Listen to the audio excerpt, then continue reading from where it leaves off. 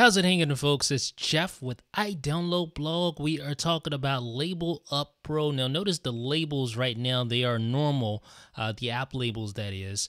If you go into your settings app, you'll see LabelUp Pro installed after you install it, of course.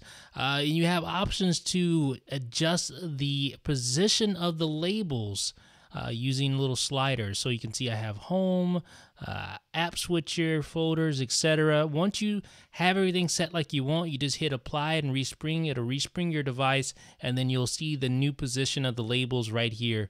So it just moves the labels up a little bit here in this example. I'm going to go back to the settings, and we're going to just turn it all the way up for all the settings. You have the home and dock and the app switcher and folders.